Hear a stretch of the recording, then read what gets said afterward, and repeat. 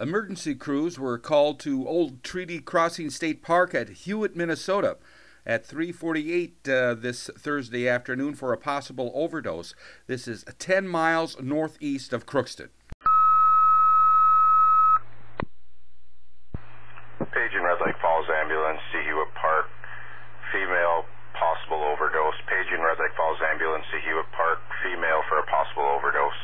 Again, as you just heard, emergency crews responding to Hewitt Park for a female with a possible overdose. We'll pass along more information if and when it's available. I'm Neil Carlson reporting for iNews.TV.